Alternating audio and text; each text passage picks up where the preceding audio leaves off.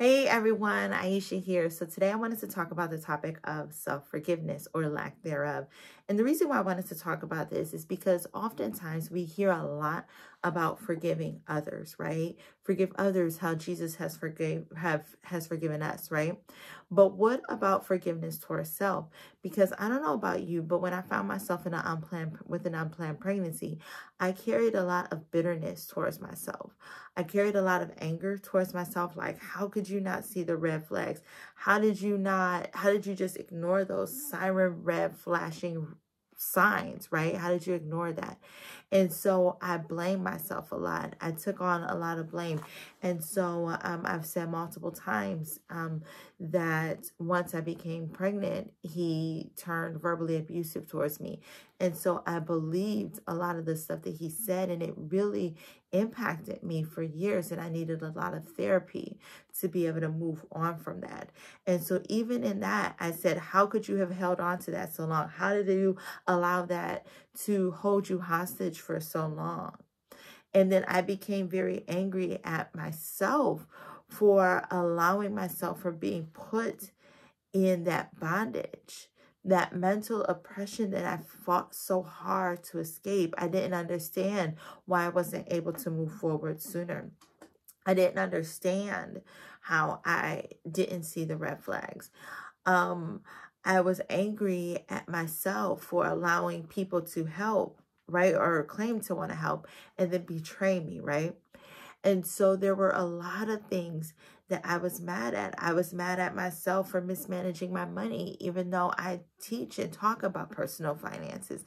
And so I harbored a lot of unforgiveness towards myself. So whenever I would make a new decision or be faced with, a new opportunity, I would constantly remind myself of all the bad decisions or mistakes that I made. And it made it very hard to be able to trust myself or trust God enough to be able to move forward in a new thing, right?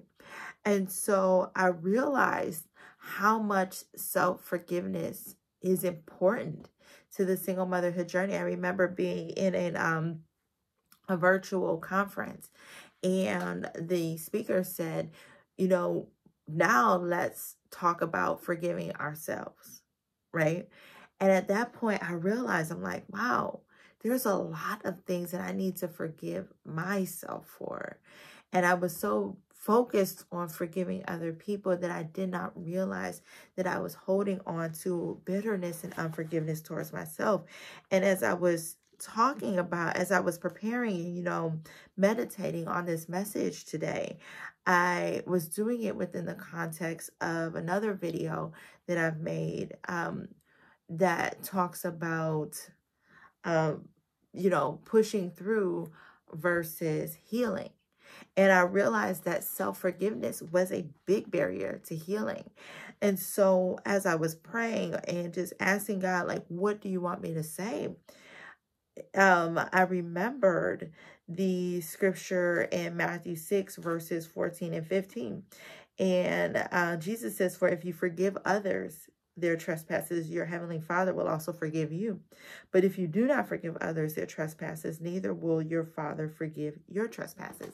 And I started to think about that. I'm like, okay, we have to forgive for our trespasses. And if we don't forgive, God won't forgive us. And so I started to ask, how many of us, I'm like, God, are you not forgiving us if we don't forgive ourselves? Because we are somebody, right? We happen to be ourselves, but we are a person, right?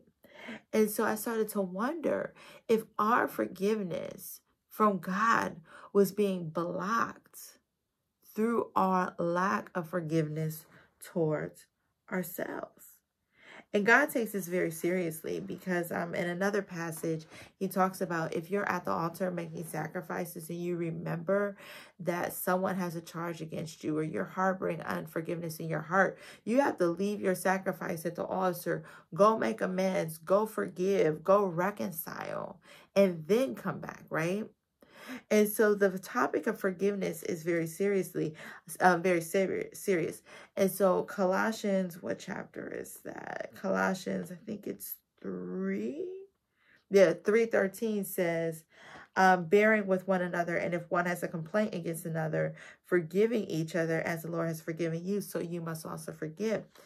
Self-forgiveness means that you have a complaint against yourself. So you need to forgive yourself as the Lord has forgiven you. And so we must also forgive. That is a commandment. We must also forgive. And so the beautiful thing is that the Bible says that when we are forgiven by God, I'm going to see if I can pull up the exact scripture. So that way you can go look it up. Yes, our sins in the... Okay. I'm just typing that in to try and find it, right?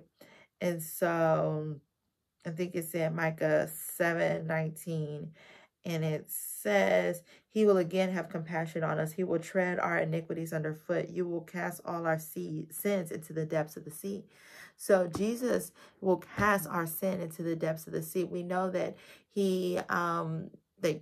his sin is cast so far from us, as far from him as the east is from the west, right? And so if God is for remembering our sins no more, then why are we forgiving our own trespasses against ourselves? It's bondage. It's preventing us from moving forward. It's called living in the past. It's called holding on to trauma and lack of healing when you have the choice to move forward. It's a choice, right? It's a choice. How can you ever get to the point where you can make a decision again or move forward without forgiveness and lack of trust? Because when you hold on to unforgiveness, you're telling Jesus that his sacrifice on the cross wasn't good enough. That everybody else's sins were forgiven but yours, right? And that you know more than him, and that you should be the one holding on and keeping track of your own errors. And that his forgiveness isn't good enough. It's re-traumatizing yourself because you're consistently re-punishing yourself over and over and over and over again when you don't have to. Jesus says, and what was it? It was in Matthew. I just had it up. Okay, he has it in Matthew 11, verses 28 through 30. He said, "Come to me, all you who are weary and burdened, and I will give you rest. Take my yoke upon you and learn from me, for I am gentle and humble in heart, and you will find rest for your souls. For my yoke is easy and my burden is light." When you begin to forgive yourself, you exchange a heavy yoke for a light yoke, and you are able to move forward. And one of the things that I believe as I began to look at the forgiveness scriptures, how God is constantly calling us to forgive as he has forgiven us. I believe that that includes self-forgiveness. And he says it so very clearly that if we don't forgive others for their trespasses, then neither will your Father forgive your trespasses. And so it's truly a risk to operate in unforgiveness at all, right? But even unforgiveness towards yourself, because you're at risk of having your sins not forgiven. You're at risk of derailing your destiny, your purpose, motherhood, because really unforgiveness leads to a root of bitterness. And the root of bitterness begins to manifest in so many different ways in your finances, in your life, in your relationships. And this is why unforgiveness is so problematic. I was talking to a lady yesterday who was raised by a single mom, and she said that she believes for a period of her time, her mom resented her.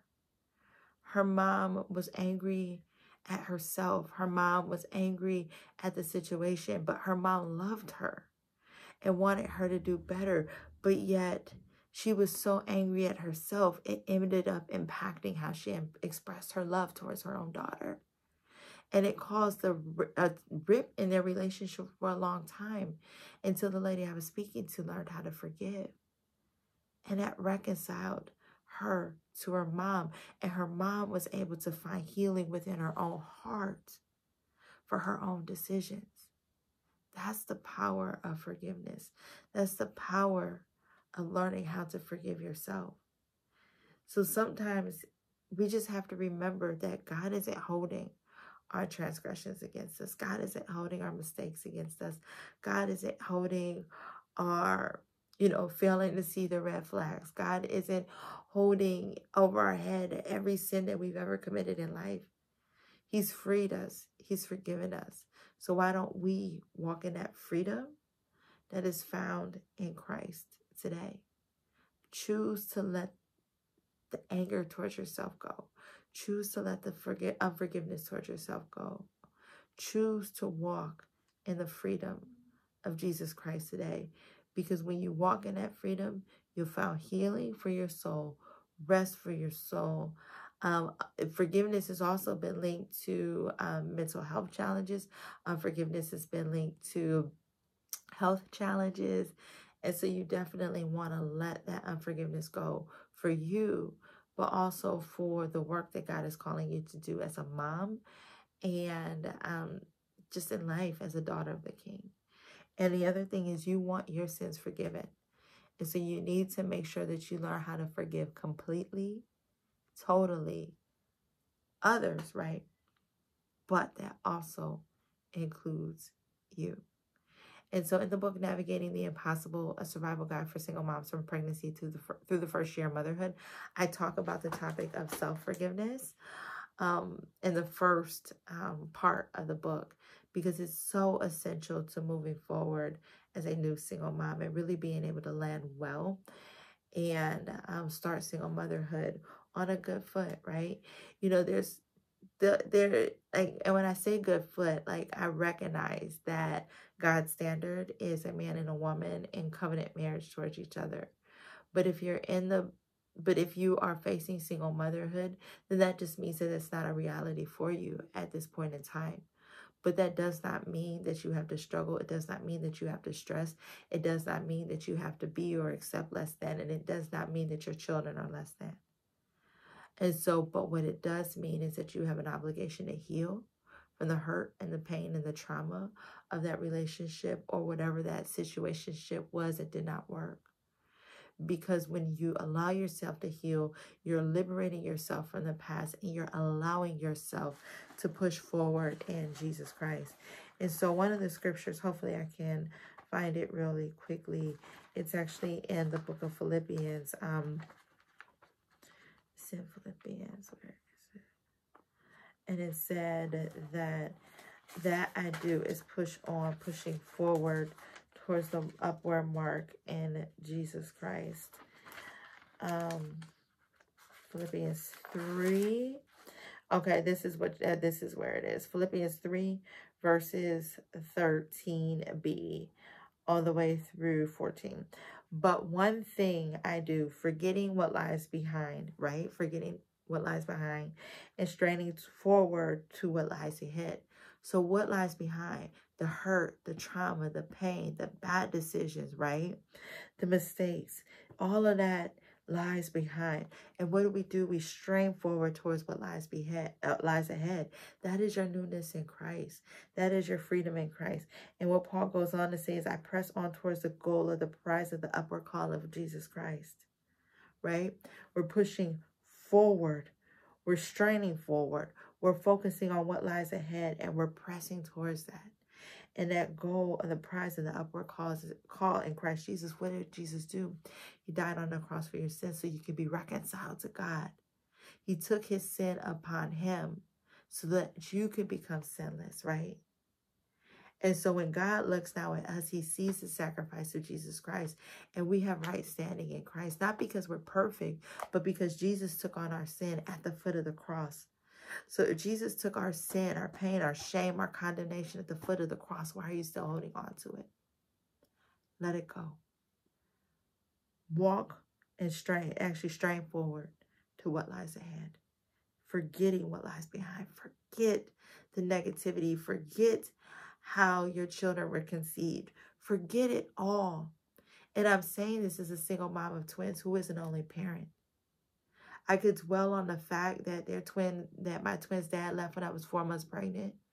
I could allow myself to be bound there, but it's a decision not to. It is a decision to forget what lies behind and strain forward towards what lies ahead. And in order to do that, I had to learn to forgive myself. I had to learn to forgive myself for allowing his words to impact me for so long.